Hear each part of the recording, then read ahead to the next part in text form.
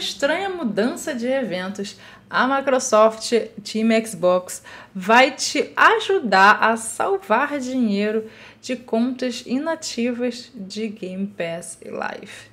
Será que eles são bonzinhos? Bora entender essa história. Eu sou a Raquel, sejam muito bem-vindos ao canal. E se você gosta de vídeos como esse, não esqueça de deixar um like, se inscrever e compartilha com os amigos para vocês sempre ficarem por dentro do que está acontecendo no nosso mundo de games. Galera, é real, não é mentira não. Saiu uma notícia em vários lugares, eu tô vendo aqui do Windows Central, que a Microsoft vai cancelar usuários que têm assinaturas do Xbox Game Pass e de Live lá no Reino Unido de pessoas que não usam o serviço, que são inativas. Mas eles não estão fazendo isso por boa vontade não. Na verdade, não só eles. Microsoft, Nintendo e Sony estão sendo obrigadas a reverem a forma como fazem os seus anúncios, vendem as suas assinaturas mensais, porque o governo lá britânico está fazendo investigações relacionadas a esse tipo de universo de assunto e está agora meio que obrigando a essas empresas inicialmente de games e com certeza vai depois para todas as outras empresas que têm algum tipo de assinatura a te avisar e até mesmo cancelar automaticamente se você não é um usuário ativo daquele serviço, daquela assinatura de streaming. Isso está acontecendo agora lá no Reino Unido, né? E isso é bem interessante. Então a Microsoft em breve ela vai mudar isso inicialmente só lá, tá? Esse serviço, e ela vai fazer alguns avisos, né, com relação a usuários que não usam há muito tempo o serviço, e se você não usa há muito tempo o serviço, inclusive eles vão cancelar automaticamente para a pessoa o serviço do Game Pass ou da Live.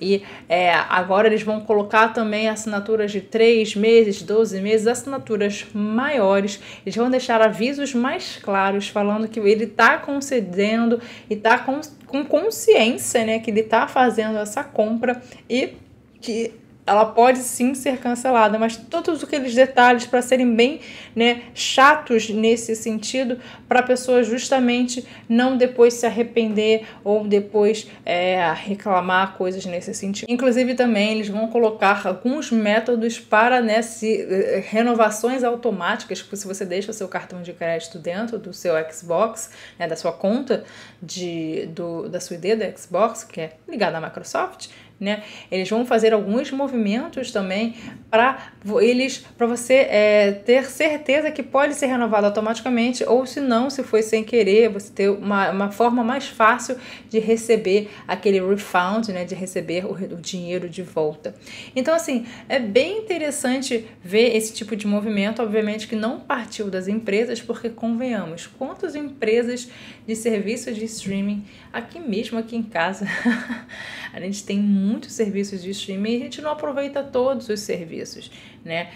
Então, é bem complicado isso. Eu tenho certeza aí por a sua casa também você acaba assinando mais de um serviço de streaming, porque vamos lá, olha só, a gente tem de música, a gente tem de vídeo, a gente tem de filme, né, séries, essas coisas, e aí tem várias especialidades, tem de games, eu assino várias aqui em casa, meu marido assina outras também. As que eu assino, particularmente, eu usufruo tudo que eu assino, eu usufruo. Já ele, nem tanto assim. A gente está até revendo algumas coisas. Então, isso seria excelente. Se a gente tem assim, você há 3 meses você paga e não acessou nenhuma vez o aplicativo, realmente você não usa, vamos cancelar. Mas com certeza isso vai ser muito ruim para as empresas, né? Porque eu tenho certeza que eles ganham muito dinheiro em cima dessas contas inativas. Que sim, gente. Tem muitas contas inativas aí que as pessoas acabam não utilizando. Aqui em casa mesmo, a gente tem algumas assinaturas, meu marido tem, ele não usa.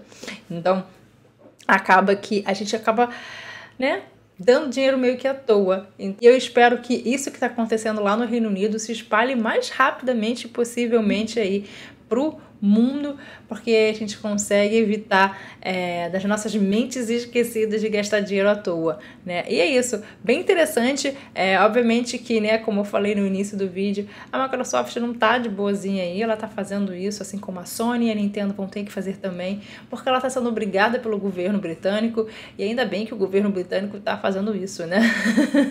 Porque pelo menos ajuda de uma certa forma.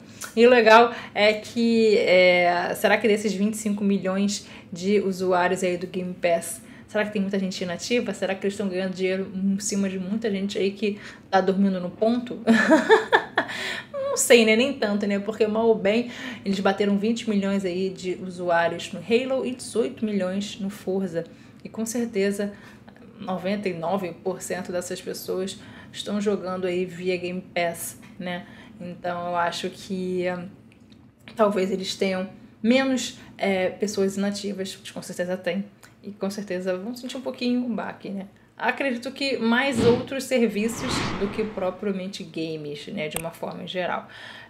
Acho que o Netflix, os Spotify da vida vão sentir mais. E é isso, gente. Essa foi a notícia. Eu espero que esse movimento venha para o Brasil.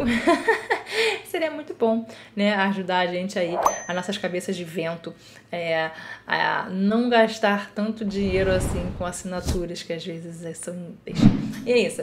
Se você gostou dessa notícia, faz o seguinte, deixa o like, se inscreve no canal, ativa o sininho e me segue nas redes sociais pra gente continuar a conversa lá também, porque eu sempre trago essas notícias boas pra vocês por lá também. Até o próximo vídeo, um beijinho. Tchau, tchau!